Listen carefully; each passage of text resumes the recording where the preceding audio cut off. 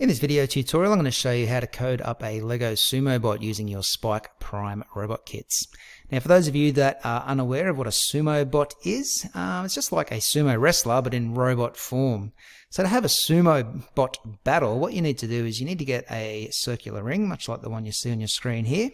Usually they're black and white, and what we do is we put two robots into the ring. So they're our two sumo wrestlers. And they just go head to head with each other, having a bit of a push and shove battle. And your job is to push your opponent outside of that ring. If you can get your opponent outside of the ring, then you will be declared the winner. Okay, so let's get started on this little project by loading up the Lego Education Spike app and making yourself a new project. Give your project a name first of all, such as SumoBot. Click on Word Blocks and click on Create, and we are ready to get started on making or coding up our SumoBot. Now make sure you have made up your SumoBot and connected it to your computer, either via Bluetooth or the white cable that's supplied in your kit. Once connected via Bluetooth, and you can see here that I've got my A and B motors plugged in there, my distance sensors in port C, and my color sensors in port D. You don't have to have the same as me, just be aware yours might be a little bit different in the coding when we get to these sections in a moment. Alright, now to start our program, the first thing we always do is we go to our pink movement section and just set our movement motors up. So tell the computer, or tell the robot as well, which ports have our wheels plugged into it. And as you can see at the top here, I've got mine plugged into A and B.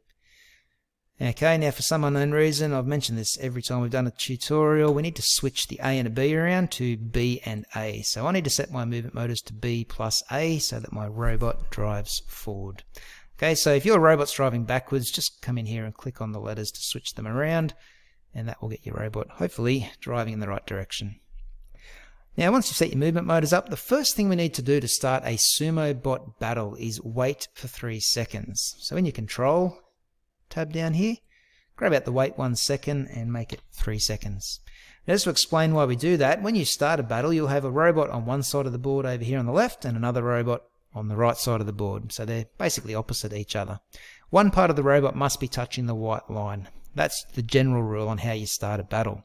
Now when you push your button to run your program, you have a 3-second wait, which gives the owners of the robots time to step back from the board. They need to get at least a meter back from the board, and that 3 seconds is what that's all about. So once you've stepped back from the board, the robots can then commence their battle.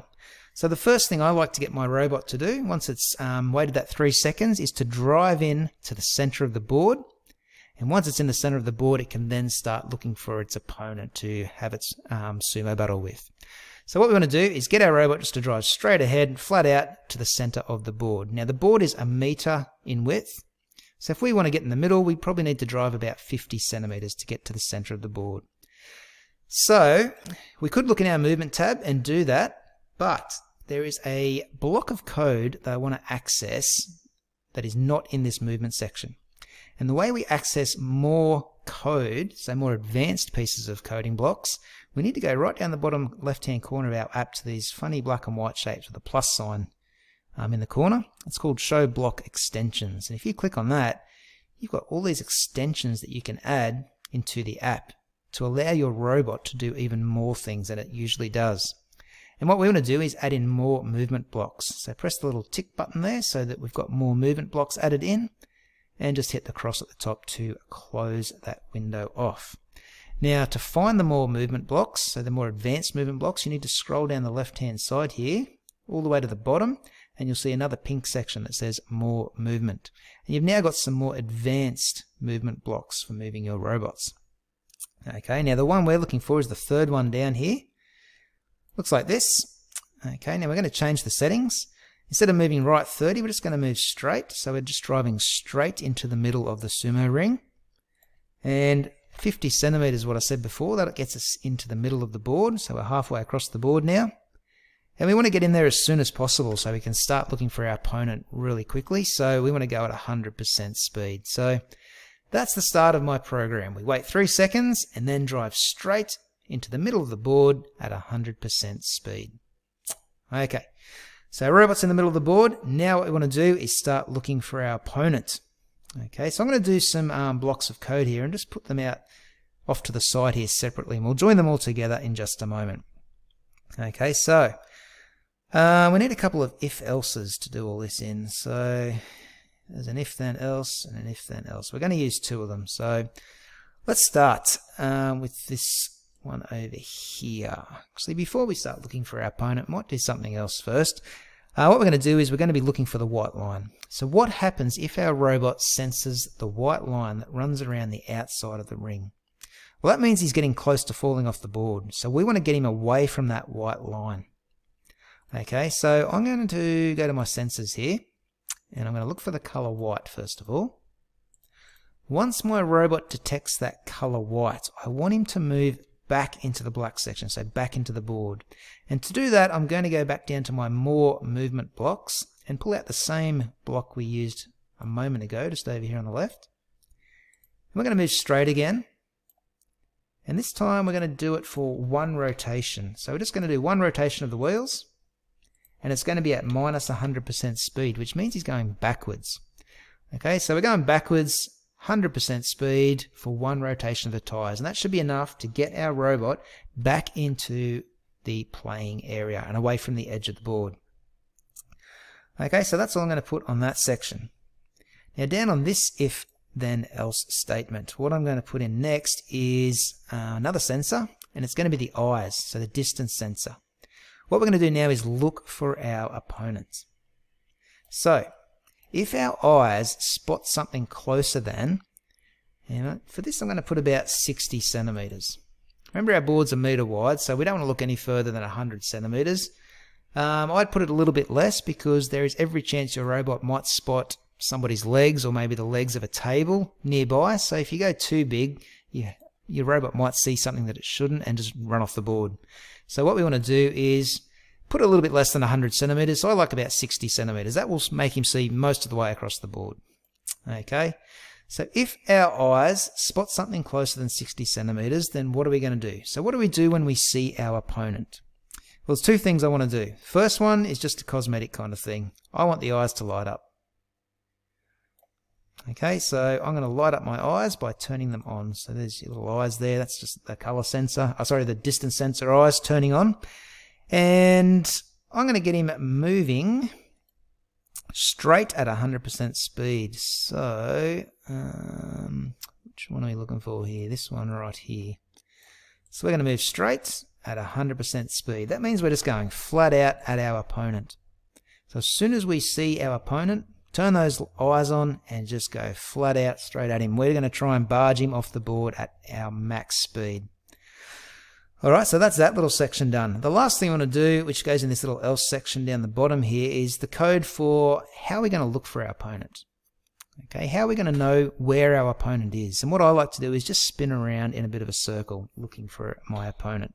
So there's a few different ways you can spin around in the circle there. You can do your spin on the spot turns, or you can actually start driving around in a circle shape looking for your opponent. So it's up to you which one you use there. I like to drive around in a circle shape, so what I'm going to do first of all is just turn my lights off, because that will mean I cannot see anything at the moment, so that will just be an indication that I haven't spotted anything at the moment. And back to my movement, I'm going to start moving right at 75 degrees. So that's going to start making my robot move in a circular shape. So he's going to be scouring the outside, oh, well, not the outside, but it's going to be scouring the board, which is a circle shape as well, for an opponent. And I want him doing this fairly slow. So I'm going to set my movement speed to, I'd say 20%. Remember, if you spin around too quickly, your opponent, it'll be hard to see your opponent. The eyes just won't pick up the opponent because you're spinning too quickly. But if you spin slowly, it gives your robot time to send out that ultrasonic signal, and it will give it time to come back to the robot's eyes and say, okay, there's something there in front of me, so I can now attack it. Alright, so that's all the code we need for that section. So I'm going to put that inside the else statement there. So this is how our code is looking at the moment. And we want to wrap this up inside of a forever loop. So in your events tab, go and grab a forever loop and put it all inside a forever loop, and that can now snap on to our original code over there. I'll just zoom back a bit so you can see all of that. Okay, there it is. that is my code for a SumoBot. Okay, so when the program starts, we set up our motors. So they're our movement motors that move the wheels. We wait that 3 seconds and then we drive into the center of the board as quickly as possible. Once in the center of the board, we are doing these 3 things forever. So we're always looking out for the white line. If we ever sense the white line, then we need to move back at 100% speed for 1 rotation of the wheels. We're also looking for our opponent. If we sense our opponent, which is going to be less than 60 centimeters away, then we turn our little lights on and we start moving straight at him at 100% speed, hoping to push him off the board. And then finally down the bottom here, this else section, this is just what we're going to be doing when we're looking for our opponent. So our lights will be off. We're just moving to the right at 75 degrees with a very slow movement speed of 20%. That will just have us circling around the board quite slowly until we sense our opponent. And that's it. Okay, so good time to go and test it now. Put it onto a sumo board, press play, and see how it goes. Alright, so our robot will wait 3 seconds, drive into the center of the board, and then he just starts turning around looking for an opponent. Now I'll put my hand in front of him here. He drives towards me, hits the white line and goes back. Then he starts searching around again. He can't see anything within 60 centimeters. If I put my hand back, goes at me again. When he hits the white line, he knows he can't go any further and just drives back into the board. Alright, so hopefully yours worked as well as mine did. It is now probably time to get a mate who also has a SumoBot and go and have a practice battle and see if it works. So I'm going to turn mine on now with a friend and we'll see how our SumoBots go. Let's give it a crack.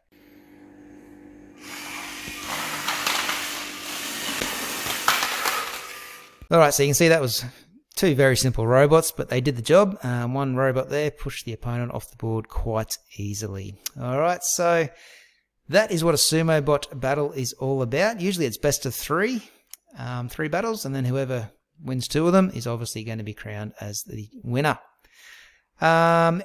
This is just a basic starting point too. You can add other bits and pieces of code as you feel necessary, but this is at least the basics down pat to get you going with your SumoBot battle. You might want to add some different contraptions onto yours, like a scoop that might lift up to flip your opponent, for example. There's all sorts of different things that you can add into your program. So go and get creative, go and have a bit of fun, and enjoy the SumoBot battles. They are a whole heap of fun when you do it with your mates. Okay, I will catch you in another video tutorial soon.